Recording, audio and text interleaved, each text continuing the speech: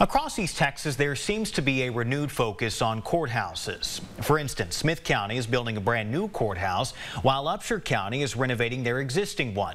And in Gregg County, work will soon begin on a new parking garage for the courthouse. That trend is no different in Carthage, where the Panola County Courthouse is also undergoing some major renovations, beginning with changes at the top.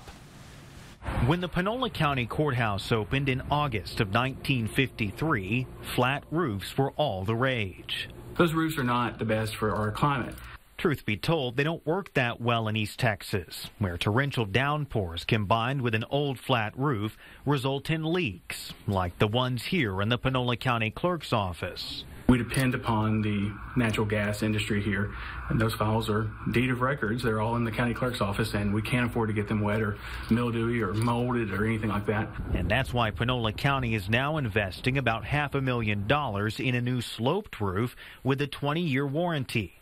The first step of a phased plan to give the courthouse a much-needed makeover. You can only put a Band-Aid on a problem for so long. One of our commissioners, Commissioner Del Lagrone, has said that since he's been here for 20-plus years now in his office, they've replaced the roof more times than they can remember.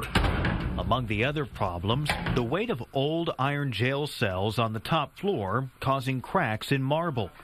More renovations are expected at the start of the new year as the county moves constable and JP offices, along with combining the property tax office with auto registration.